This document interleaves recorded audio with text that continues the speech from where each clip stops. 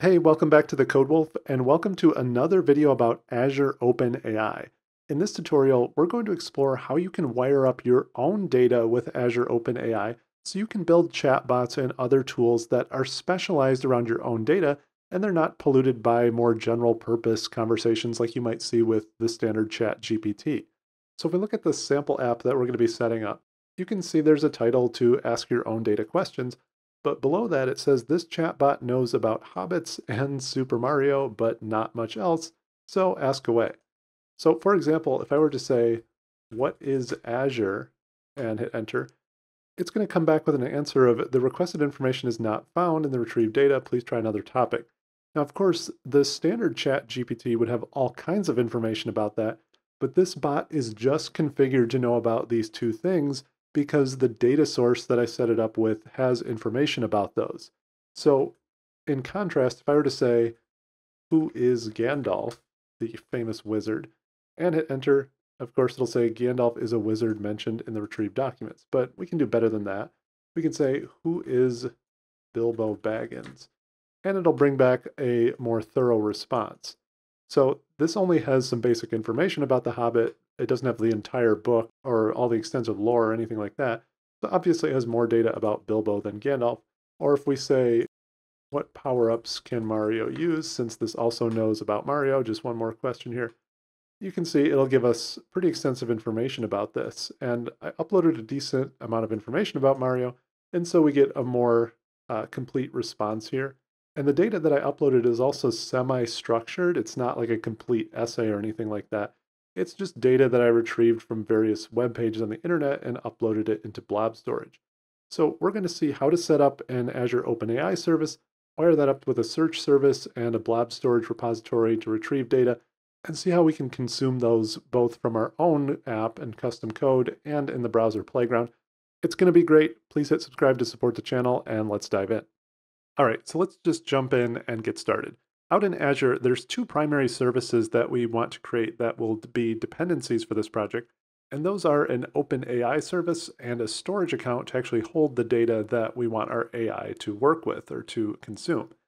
So first, let's go out and create our OpenAI service, and you can get to that by just searching for OpenAI and picking that from the dropdown here. So let's create our Azure OpenAI service, and first just pick the resource group that you want to use. And I'll just call this the CodeWolf AI or something like that. And choose the standard pricing tier, whatever you're comfortable with. Make sure to check out the pricing details before you create anything. And then I'll hit next. And all this default settings here, all these are fine. And at the end, I'll just click create. And while that's going, I also have another tab over here to create a storage account.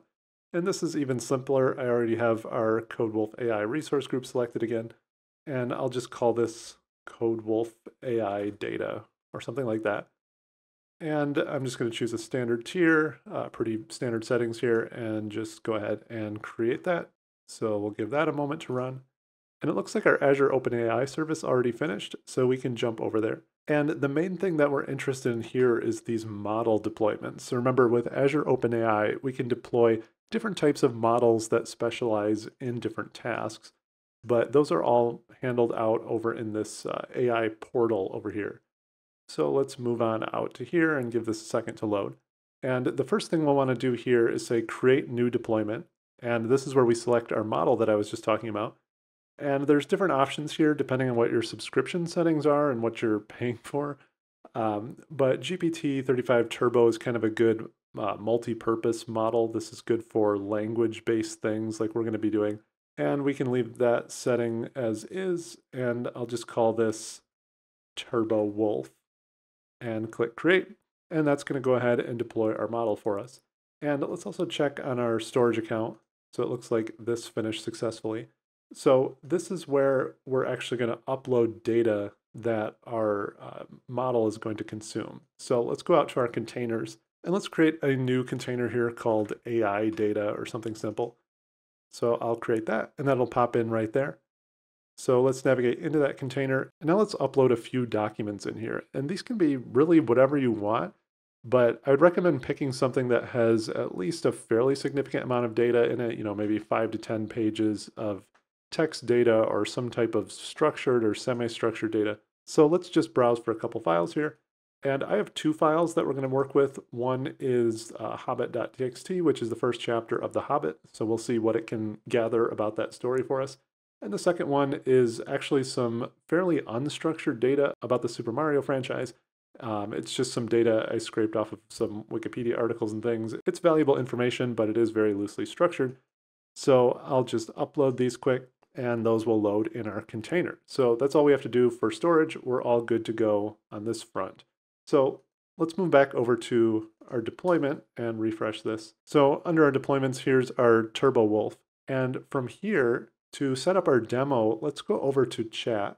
This is where we have our playground where we can experiment with different models and different settings and talk to our AI and just see kind of how it's behaving. So by default, this is kind of a general purpose AI in the chat here. So if I were to just say, hello, how are you? You can see we get some general AI assistant feedback here. But we don't want a general purpose bot. We want our specialized bot. And for that, we can use this Add Data tab. And this is a really powerful feature. So if we click on this Add Data Source, it'll walk you through this workflow on how to get this going.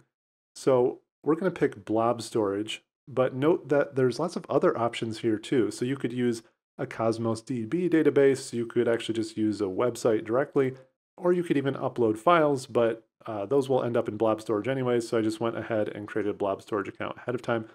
So let's pick that AI data blob storage account. Now, if we were to refresh this, it's going to say that we don't have an Azure AI search resource.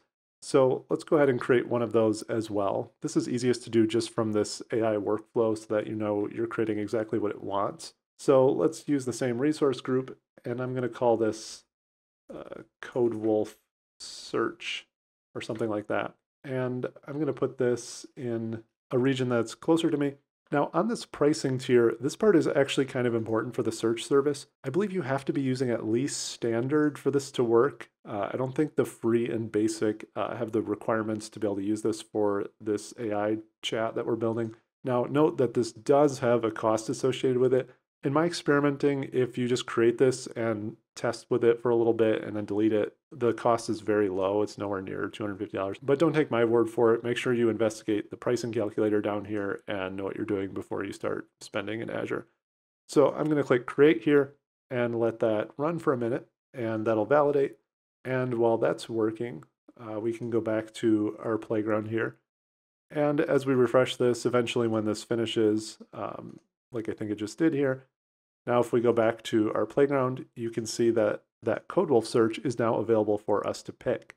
And now we have to give the index a name. So this just creates a new index in our search service that helps with data ingestion. So I'm going to call this CodeWolf index.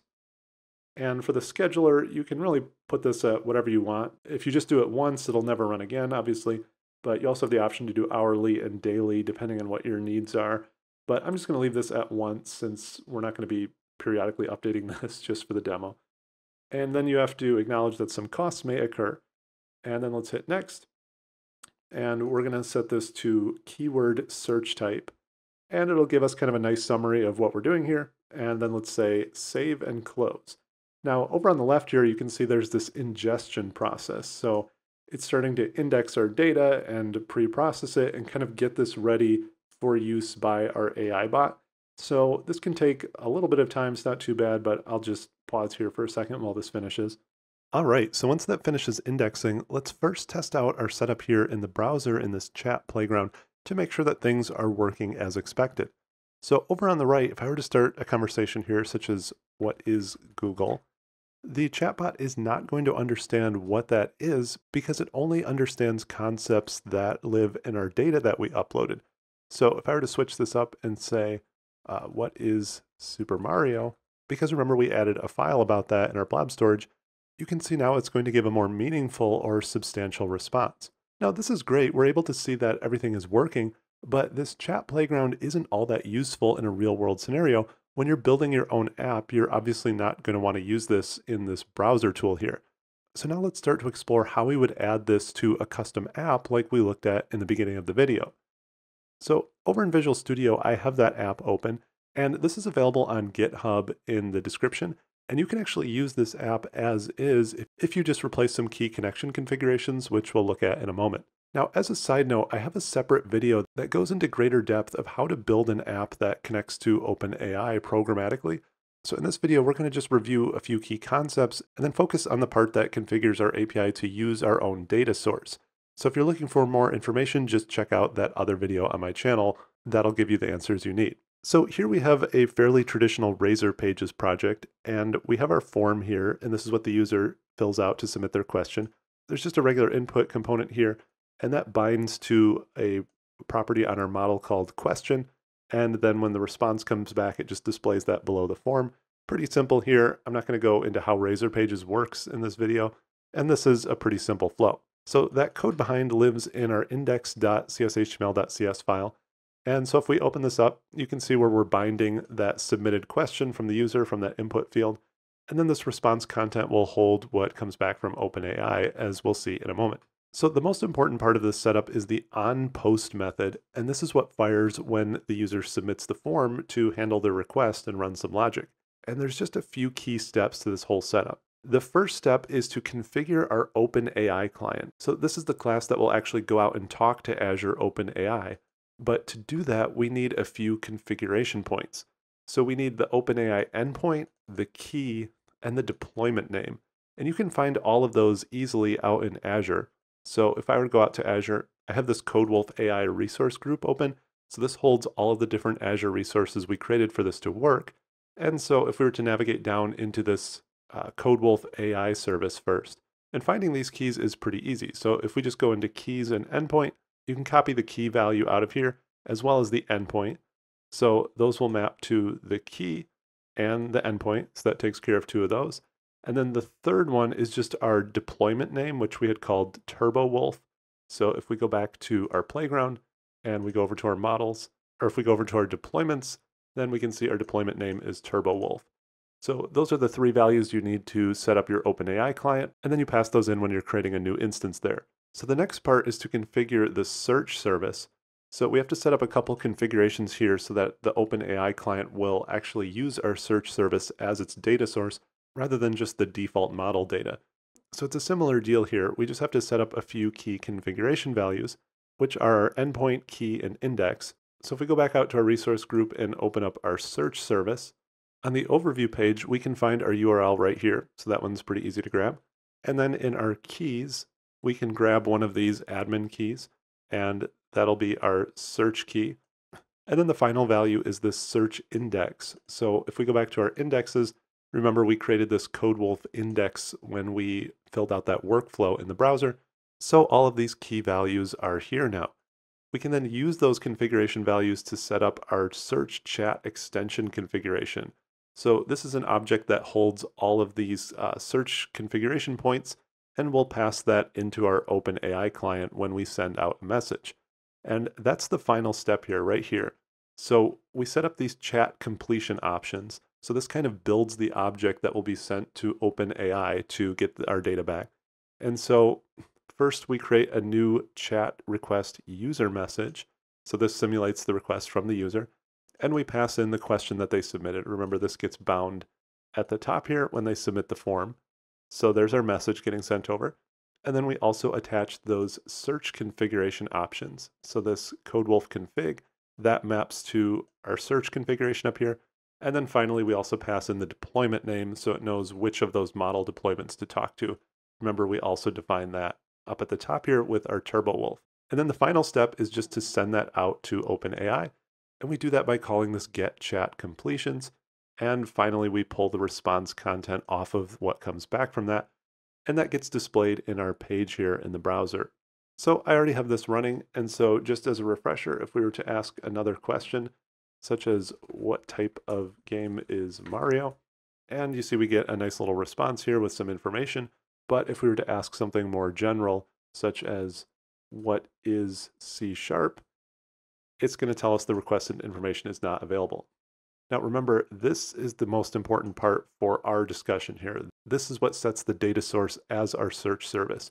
If I were to just remove this actually, and just take out this extensions here, and then if we were to restart the app, let's see what this gives us now if we lose that search configuration.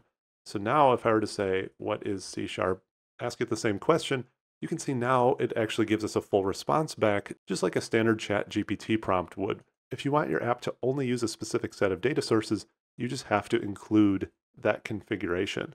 So I hope you enjoyed this video. I have more Azure OpenAI content on the way, so please hit subscribe to support the video. Check out the other two videos on OpenAI on my channel for more information and more detail about coding and getting set up with this service. And I'll see you next time right here at the Code Wolf. Thanks.